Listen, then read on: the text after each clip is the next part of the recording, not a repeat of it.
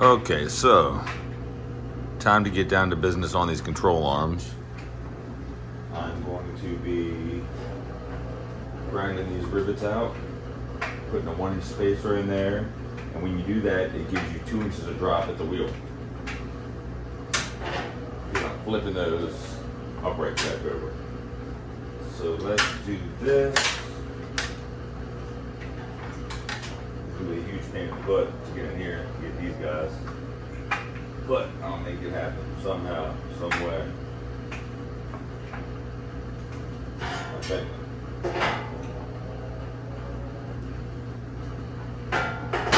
Alright, here we go.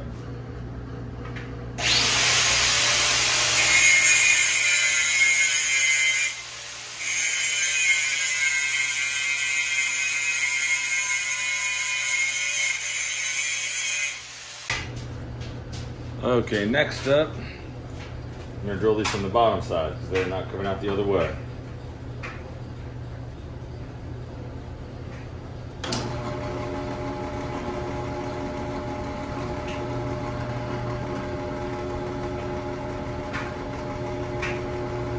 They're not too thick anymore since I cut the heads off of them.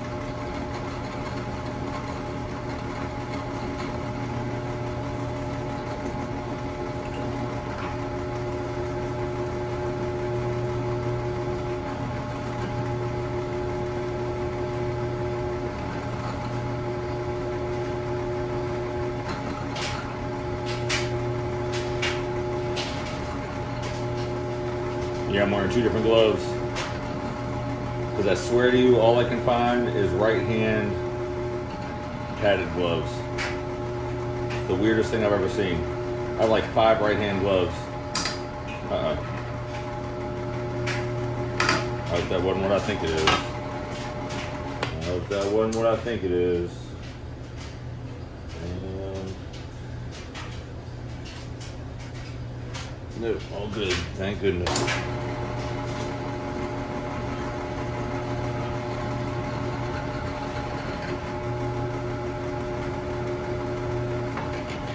There we go. There's one. Now to repeat that for all 6. I haven't even pulled the other side off yet.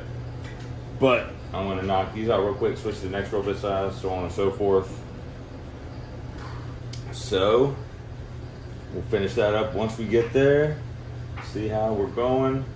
Should be good, I hope. And then I should just be able to knock it right off. I hope. We'll see.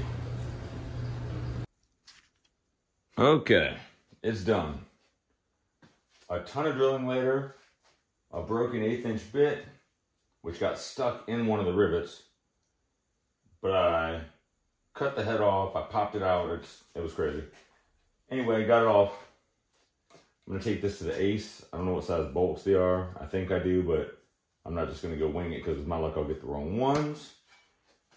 We're gonna get some washers, bolts, washers, nuts, 1-inch spacer, call it a day. Did it on the Chevy. Literally drove with it like that on the 54, I drove with it for a year. And on the 51, I drove with it for like, I guess 3 years. I don't know. There's a video on my channel of when I did it. But it was like 3 years, 4 years, something like that. No problems. I hit a curb with the bottom plate a couple times because it was so low.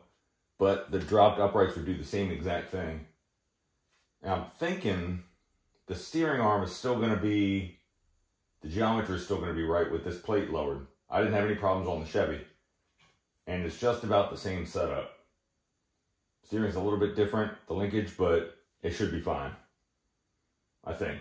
And if not, I'll just take these out and just bolt it straight back up, and I'll just run the Aerostar springs and take the 2-inch blocks out of the back. But we'll see. I don't know. We'll figure it out. So, off to find the bolts. Off to get some square plate. That is... Let me find my tape real fast. Got 14 tapes. I can never find any of them.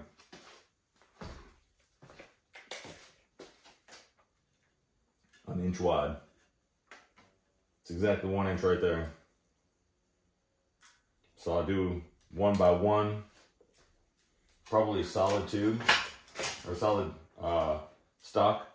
A lot of people use thin-walled tube because when the spring's on there, it's pushing down on the plate, so it's not trying to compress it. But when you jack it up by the A-arm, it is trying to compress it. And I don't want any collapsing or any, you know what I mean? So, I'm gonna go get some solid stock at the Amish place tomorrow. And come home and drill it out, because they'll charge way too much to drill it for me.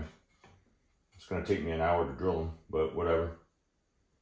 It's gotta be 1 inch by, what?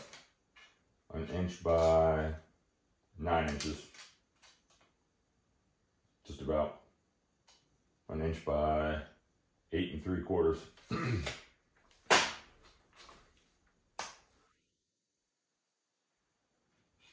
8.75 long, 1 by 1.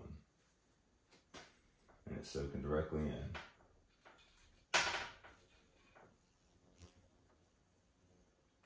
And there we go. Need 4 of those. I'm just gonna probably buy, what, 8 3/4, 8 3/4, that's 17.5. I'll probably just buy a long stick of it and bring it home and cut it on the saw. Save it from having to cut it. And then I'll drill it out. But here's part 1. Part 2, soon to come. I'm only gonna film one side because it's the same exact thing on the other side. And then flipping the upper, getting attacked by something. Not anymore, killed it.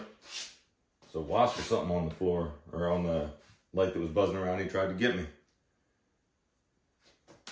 Had to give him the pop, pop. Got him. All right, anyway, part 1, part 2 soon to come.